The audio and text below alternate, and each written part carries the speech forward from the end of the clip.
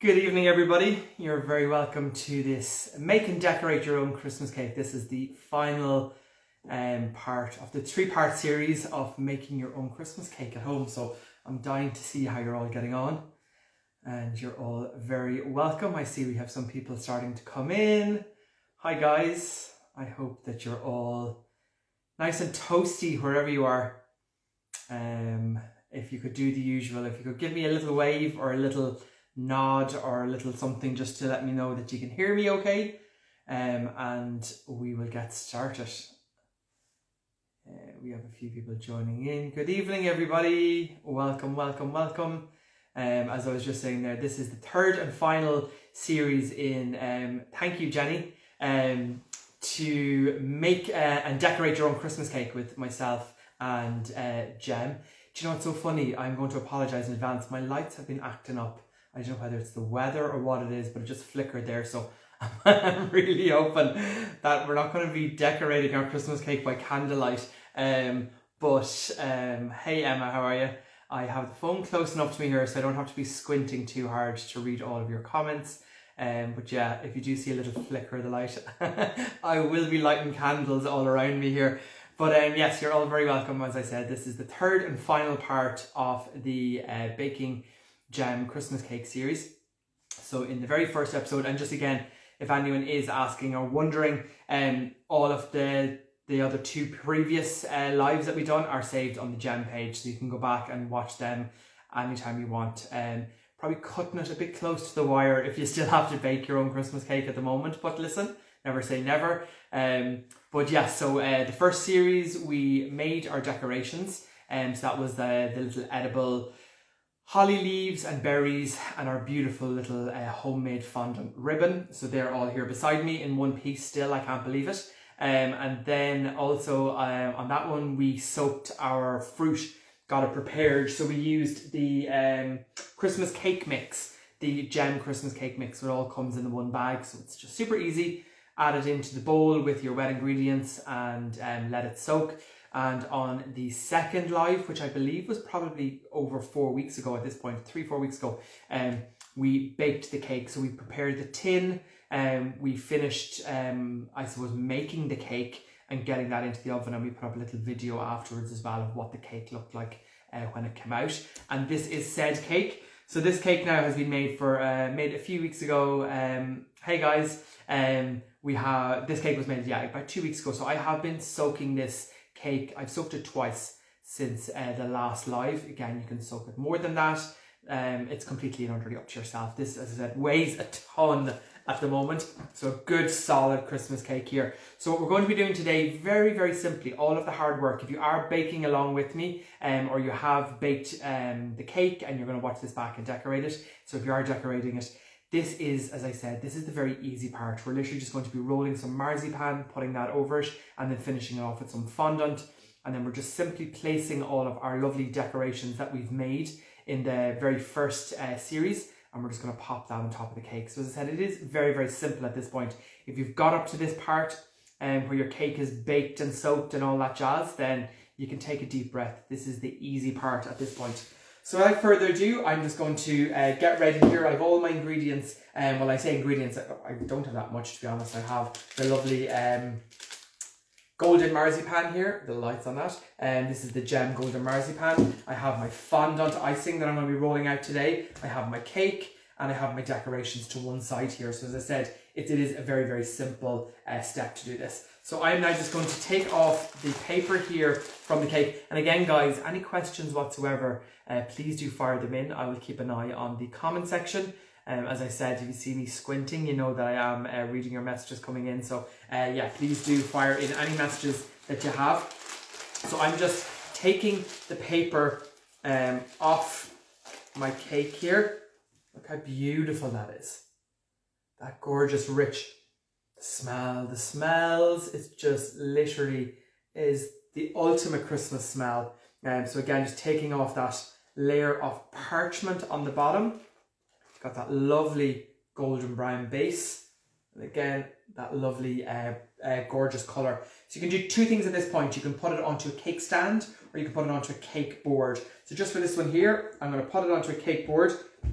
and we will display it on our stand later. So I'm just going to clear away all of this here, my mess that I've just made, and I'm going to prepare the cake now for putting on marzipan. In my opinion, the best part of the cake. I could eat and have done marzipan out of the packet. I think it is a love-hate relationship with some people. So if you're not a marzipan fan, you can skip this step and just put on your fondant icing. And again, if you're like me and you like marzipan, put on extra if you want.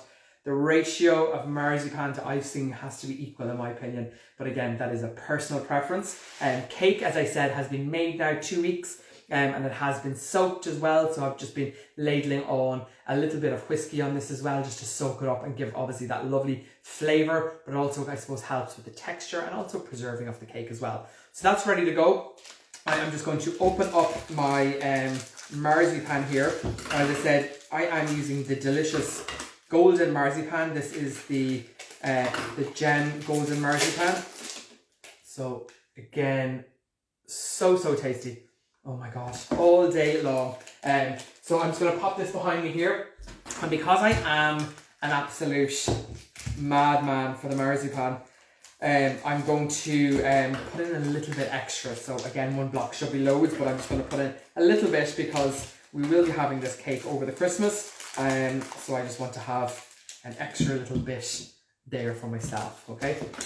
So our marzipan, very simply, we're just going to be kneading this on the table, getting it nice and pliable. This golden marzipan from Gem is quite pliable. It's not a hard marzipan, so it's very easy to work with.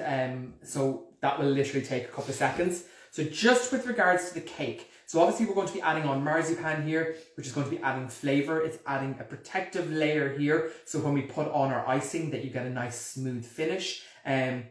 But we also need to stick this down to the cake. So I always use, and again, you can use what you want here, I always use a little bit of marmalade. You have apricot jam, marmalade jam, and I just heat that up slightly. So I have just heated that up on my little cooker behind me here. So I just have a tiny bit of marmalade, and I added some water in there as well, just to kind of break it down a little bit. And this will add a nice little bit of flavour too, but it is also really great for helping your marzipan and your icing just adhere to the cake, and it does help. But again, as I said, you can use an apricot jam, marmalade. I absolutely love as well, so I think that just works really beautifully. Again, just going to set that to one side, and we use a little bit more of that once we have our cake completely covered then with marzipan.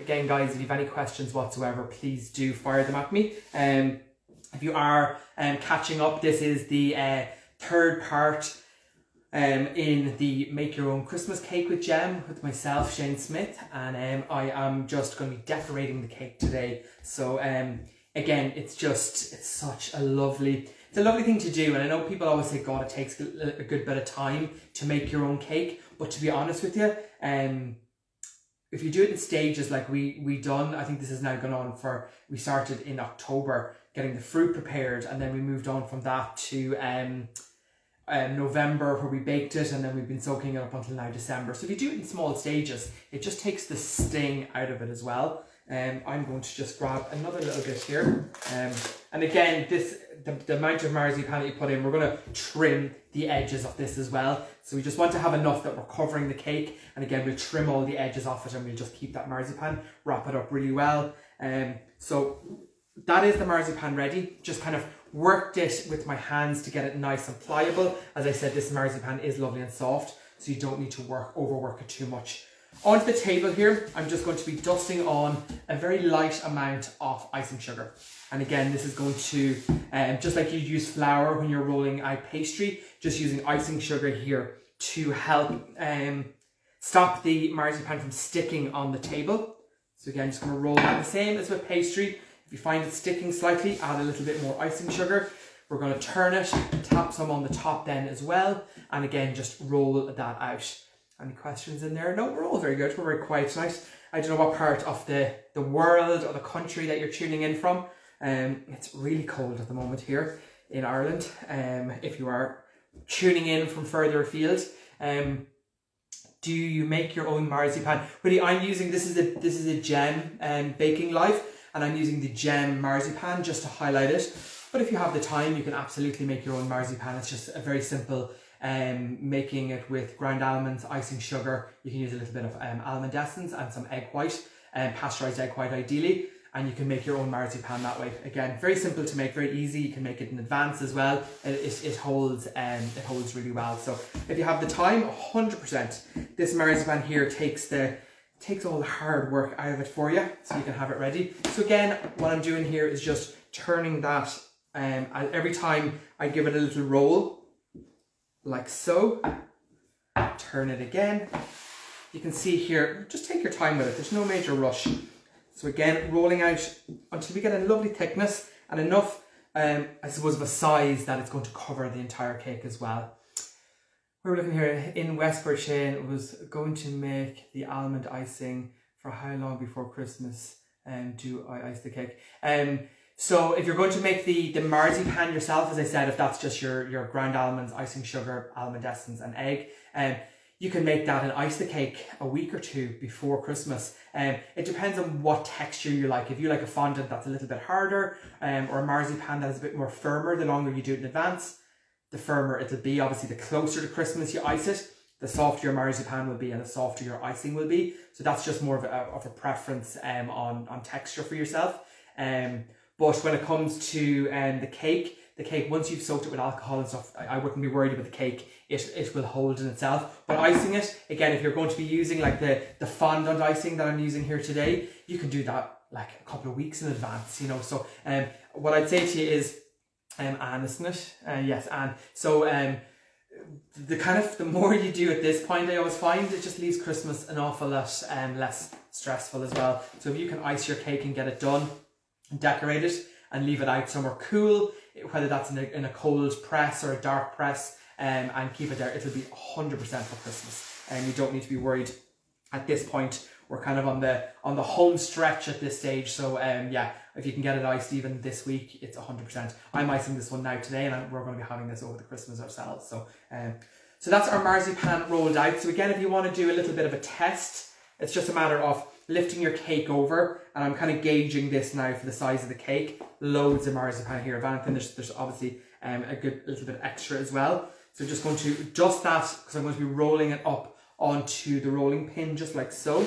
And I'm just going to be unrolling that over my cake. Again, you can get in here just with your hands.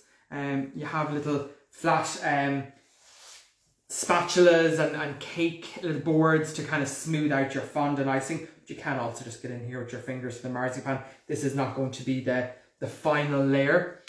What I would say, if you you're very welcome, Anne. What I would say as well, there's you can ice your cake, or do your marzipan on the cake, and then you can leave it for a couple of days if you've time and if you're in no major rush. That way then it just gives your marzipan time to kind of firm up a little bit. But I'm going to be icing my icing on top of this today. So again, guys, you don't have to be too careful. But if you want your marzipan just to firm up a little bit more, I'm just trimming off the excess here, just around the edges.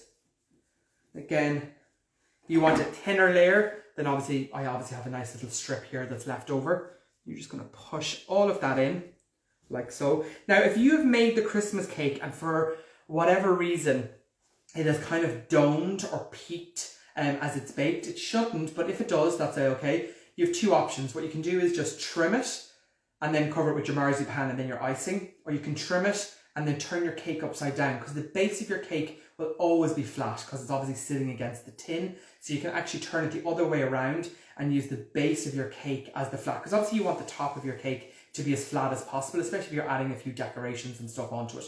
And so that's just a little tip as well, that you can just flip your cake over, cut the dome off so it's level, turn that upside down so it sits flat, but then you've got a lovely flat top, which would have been the base when you turned it over, and then you have a lovely flat top on your cake to work with. So again, just like so, just pressing on the marzipan, that's it, good to go. That's our cake marzipan.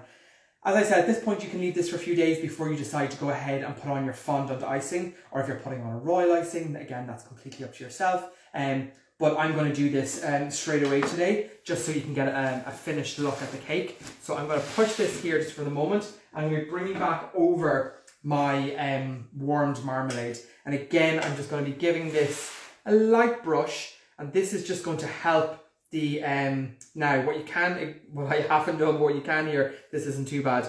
Use a marmalade that's not, doesn't have the chunks in it, so a smooth marmalade, because if you get a big chunk of orange peel or rind there, that will show through on the fondant. But again, it's only something small. There's a small little piece there. I'm just going to take that off. And again, you're just putting on a tiny bit, enough that your fondant will stick to this. So I think I put, a tablespoon of marmalade in there and about 2 tablespoons of water, and just heated it up gently, just so it kind of loosens the mix up so it's easier to brush on. So now at this point here, I'm just going to set my cake to one side, and I'm going to move back over here. The one thing I would say to you, next we're going to be putting on, I'm using white fondant icing today. If you have done any little bits of like holly or berries, that will take on the colour on the table. So you just make sure that you're cleaning your table, because the white icing literally turns, what's this, Love Gem Foods, yes, they've got such a great range. So this is what we're trying to showcase today, just some of the ingredients. Well, it's tons of the delicious fruits and stuff in the cake, so yeah, I couldn't agree with you more. But again, just make sure your table is nice and clean, that there's no colour on there, because again, white icing literally turns black when you look at it. It just takes on colour straight away. So just ensure that your table is nice and clean. And we're just going to start now with our fondant. So I have my block of white icing here, and I'm just going to give that a little knead here, just to one side, just to soften it up a little bit. And sometimes if it's been sitting in the press for a while, it can go a little bit harder around the outsides. So it's important then just to give that a little knead, just to ensure that you're getting a lovely smooth icing there. And again, very simply, we're just repeating the process of what we've just done. So you're just taking your rolling pin, pushing down, just helping it spread out initially.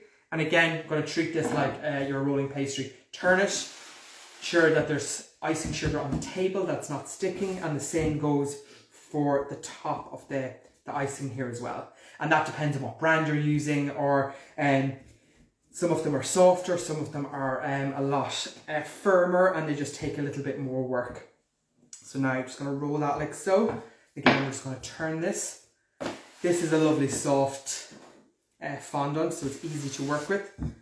Again, just rolling that out. And we just want to ensure that our icing is wide enough that it's going to cover the entire cake.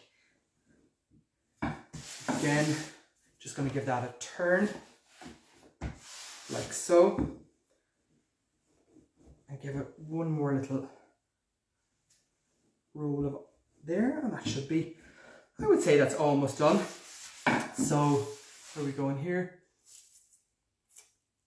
How many packets of fondant icing would you need for an 8 or 9 inch? Give me 1 second. I'm just going to check the packet of this one here. As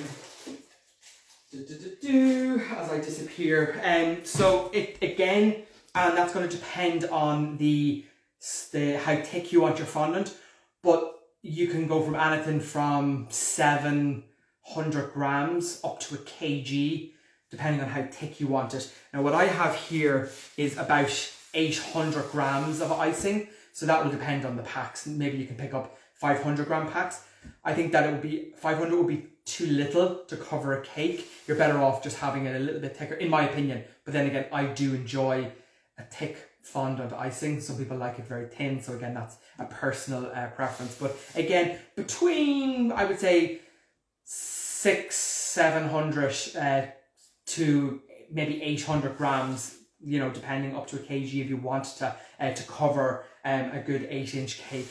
As I said, I think this is about 800 grams here, and there's more than enough, as you'll see now as I go to cover this cake here as well. 2 500 gram packs, yeah, that would be more than enough, and that will also give you extra fondant that you can do a few little decorations, whether that's little hollies or little balls to decorate, like little pearls around the rim of the cake if you're not using a ribbon. So yeah, you're always better with a little bit of extra fondant, and to be totally honest with you, it keeps really well. If you wrap it up well and it doesn't go dry, it'll still be fine in 6-8 months time, so you can still use it again. That's the one thing. So yeah, there's nothing worse, and trust me, I think I've been doing a pastry chef now for 23 years. There's nothing worse and it's happened to me, where you go to roll out icing on a cake and you haven't got enough, and then where are you? You're completely and utterly stuck. So yeah, you're better off with more, in my opinion. Will you be using coloured fondant? If you're using coloured fondant, how do you get rid of the excess icing sugar? Yes, so really good question, Emma. I am squinting here. It's not that I can't read, it's probably that I can't see. What I would say to you is, don't worry at this point about the excess. That's a very light amount of sugar there. Like you can see by my hands, like there's not an excess. But I get it. If this was blue fondant or red fondant or green fondant and you had dust at your table, naturally there's going to be icing sugar residue on this. So what I would say to you is you just need a pastry brush, a regular pastry brush, and just dust it off. My other ones are in here. I've got a wider kind of one here. Really handy. And what you can do is just, once you've iced your cake and everything is done, then brush it off. So you're basically just dusting off the excess. And if there's quite a lot of icing sugar, what you can do is wet your brush and dry it on a towel, so it's kind of just damp, not wet, and that in itself will get rid of the excess icing sugar as well. But you don't want a wet brush, you don't want your fondant to get wet, but a damp brush that you've just kind of dried off in a towel and brush that will get rid of the icing sugar. But a dry brush should do it as well. But if it's a little bit more tricky, you can move her on to using a slightly damp pastry brush. So again, just like I would use for a regular pastry here, I'm just going to roll this up, bring my cake forward, and again, just very simply unrolling onto my cake. As I said, there is going to be excess icing here, and that's okay. You're better off, in my opinion, with a little bit of extra icing than not having enough, because as I said, there's nothing worse if you had a large curve here and you have to start patching it up. Now listen, ribbons are great, and trimming a cake with a ribbon is not only looks beautiful, but it hides a multitude of sins as well. So if in doubt, don't worry if there's a little patch of icing that you can see the marzipan or the cake underneath it. A ribbon is your best friend when it comes to a Christmas cake, so don't be worried if that does happen. So very simply, and I'm not getting overly fussy here, I'm just pushing on the icing just to get rid of any little creases that we have along the outside. And again, just very carefully, I'm just going to run my knife around the outside here, like so. We have plenty of excess icing here as well, but I'd rather have that excess icing left over than actually running out of icing. So I'm just going to push the little bit of excess icing that I have in here, just like so. So as you can see now, I'll try and lift this up. This does weigh a ton. We've got that lovely cake iced all the way around there. So just like so. There's a few tiny little bumps that I can see on top of the cake, and the best way to eliminate that would be to roll out your marzipan, put that on, and let your marzipan firm up. And then when you put on your icing, you don't see it as much. I'm marzipaning and icing on the same within 5 minutes of each other. If you want to leave it a bit longer and your marzipan firms up a little bit and you ice it, there's less chance of you seeing that little bit of texture. But it's only the smallest little detail. So that is the cake covered with the marzipan, again putting on your marmalade and having the fondant on top. So that's 99.9% of the work done at this point here. And next is just decorating it. And again, episode 1 we made the little fondant decorations, which I have here, which I'm just going to grab. This is our beautiful little blue ribbon. We have some holly here, more little pieces of holly and some berries there. And it's just a matter now of decorating. So I'm just going to grab, I have a little brush here. Pretty sure I do.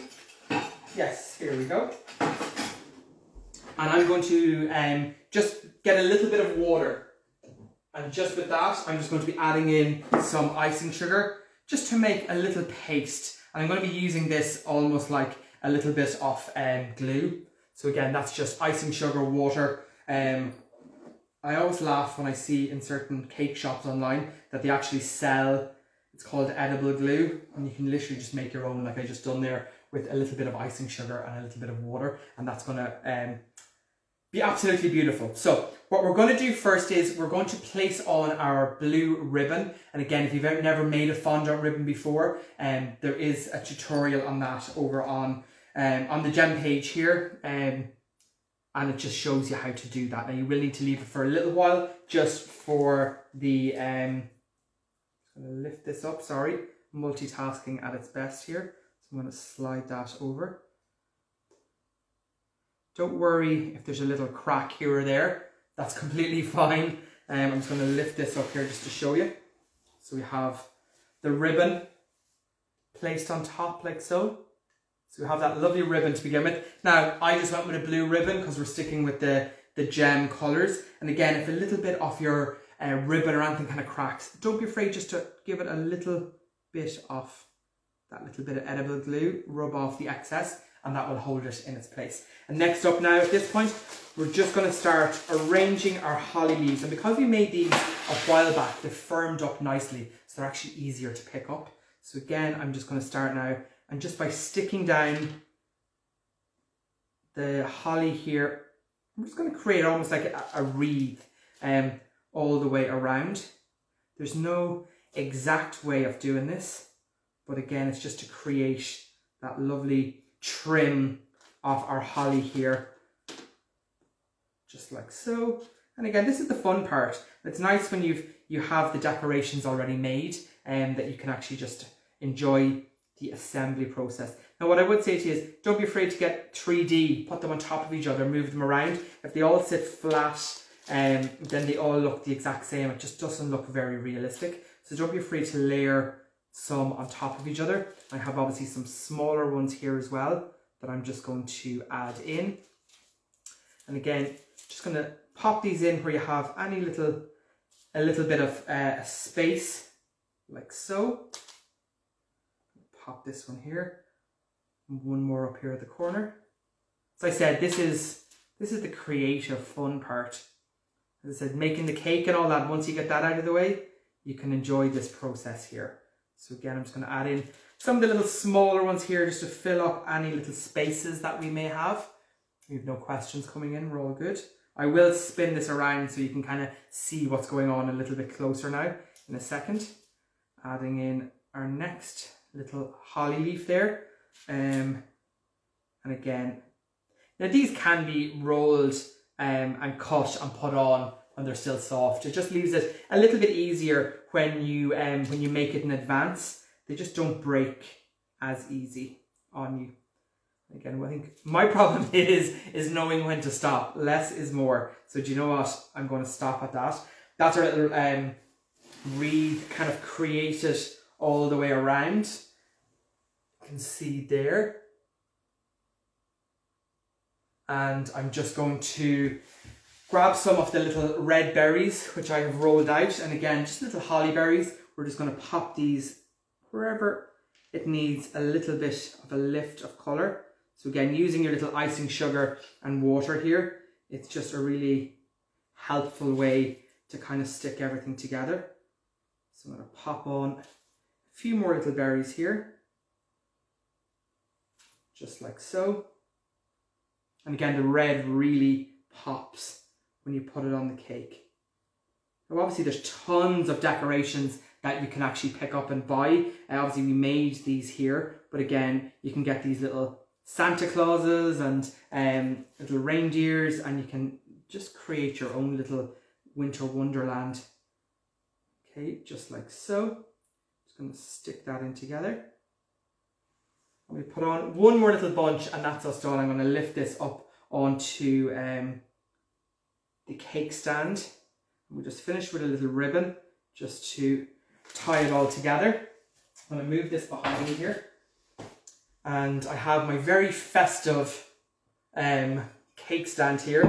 Comes out once a year, so I'm just going to carefully now lift my cake on there, just like so, and I will come round to do a close-up. And again, as I said, okay, I'm going to let you decide. Will we go with a purple or a red ribbon? I had a blue one, but I misplaced it somewhere, so I'm down to a red or a purple. What do you think? I'll wait now and let somebody decide for me. because this is too big of a decision now for me to make. So we have red or purple. What do you think that we'll trim it? Could be nice with the red with the stand. Do you know what, Anne? I think myself and yourself are on the same page here. The red with the red stand. Bernie's saying red as well. Bernie's saying red. Do you know what? It's a hands down. Jenny's saying red. Okay, guys, I don't know why I showed a purple ribbon. So yes, red for the win. So I'm going to just very simply just trim our cake. And as you can see, that lovely, lovely finish that we have. Now, I'm just going to tie a very loose little bow on this as well. Yes, guys, red for the win. I think that you're all 100% right. So I'm just going to tie this here now with a massive bow. So I'm just going to trim this ever so slightly. The same for this one. And we have that lovely bow. Now you can arrange it a little bit nicer if you wish. Making bows is not my strong point. It is when they're made of fondant, but not when they're actually ribbons themselves. So I'm just going to fix this up here and turn that around. There, that's it. We'll do this. I'm going to bring this around. Now this literally weighs a ton, just to show you what it looks like. So this is what we are left with. We have our Christmas cake, that we have our lovely red ribbon. As I said, ribbon is amazing. It just hides a multitude of sins. And there we have the blue handmade fondant ribbon. And then we have the gorgeous kind of holly, kind of creating a little Christmas wreath all the way around. And this is just the design that I chose. You don't have to do exactly this. You can make just the wreath on its own, or just the ribbon, or as I said, you can pick up some really nice fondant decorations. But the little hits of holly berries are really nice in there as well. But again, you got that lovely height from the fondant ribbon there. It held really, really nice. Ah, thank you so much, Anne. I wouldn't go that far now, but I really appreciate that. But it's just really pretty and it's really nice. And as I said, don't get overwhelmed with the amount of work that you have to do. If you do it in stages, and even if you roll the fondant holly today and let that for a few days, it's just one less thing to do. But I'd say, as I said earlier on, we're kind of on the homeward stretch. Thank you, Jenny. We're on the homeward stretch at this point, so whatever you can do at this point, I would. Love the Christmas wreath, different too. Yeah, exactly, Anne. It's just something a little bit different. And I said, the bow does take a little bit of work, and if you want to try that, jump back onto the first video and I'll show you. You have to kind of put tissue paper in to kind of hold that little loop until the fondant hardens. So if you don't have the time to do that, just a very simple fondant or holly wreath all the way around would be absolutely lovely as well. And again, just with the white and the red, it's just very classic, very Christmassy, and yeah. And that's it. I'm kind of sad now. This is like, as I said, thank you, Bernie. I'm kind of sad. This is the third and final series of the Christmas cake. It literally feels like 2 days ago that we were soaking the fruit and talking about Christmas like it was 7 months away. So yeah, the couple of weeks absolutely flew. But I just want to say, obviously, a massive thank you to Jem, and a massive thank you to all of you for tuning in and for watching and for asking really good questions.